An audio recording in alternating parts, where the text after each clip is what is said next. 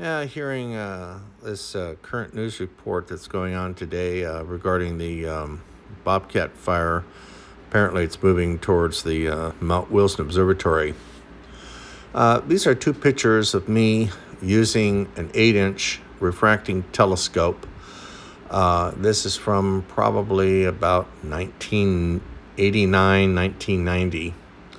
And what's interesting is the gentleman that owned the telescope was getting ready to build a larger one to incorporate a very special Carl Zeiss astronomical telescope lens. And one of the telescope operators at the Griffith Observatory, who apparently had just secured a job or was a guide up at the Mount Wilson Observatory, did buy the large tube assembly from this man so that the gentleman could complete his larger telescope project. So this particular telescope that you see me using it. I'm talking about the larger tube there, the 8-inch.